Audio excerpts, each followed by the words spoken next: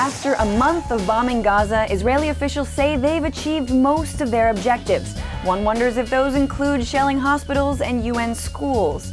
These actions that the UN has called violations of humanitarian law have led those on Twitter to take up the hashtag BDS.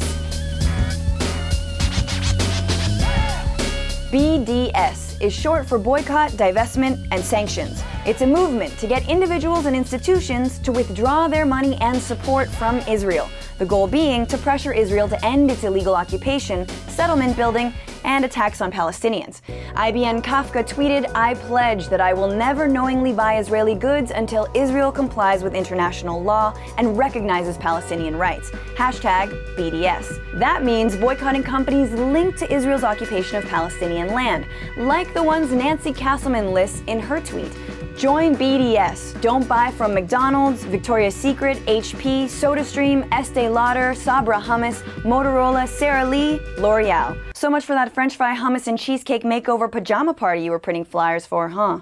Sammy tweeted, "More bad news. McDonald's is high on the BDS list. My extended family nor I will be, quote, loving it anymore." Garnier, a cosmetics company owned by L'Oreal, recently sent care packages to the Israeli military, causing Twitter user Scanner to tweet, "Boycott Garnier, because genocide is never pretty." But it isn't just individuals taking action, it's individuals with money.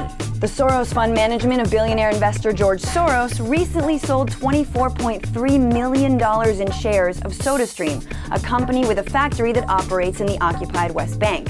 Zakaria Desai tweeted, "Soros Fund dropped shares in Israel's SodaStream.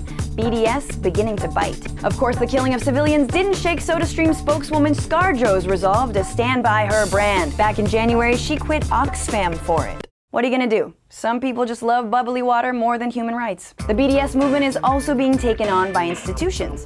Banks like Nordea of Norway, pension funds like PGGM of the Netherlands, trade unions like Unite in the UK and Ireland, and religious institutions like the Presbyterian Church USA have all divested.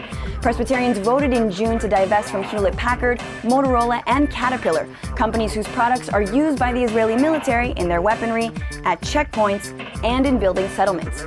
But not everyone approves of BDS. They even have a counter hashtag, BDS fail. The Jackal tweets, "Boycott Israel? Ha ha ha ha ha, you can't, you never can. How about tossing away your precious phones, notebooks, and gadgets first?" So what do you think? Are you down with BDS?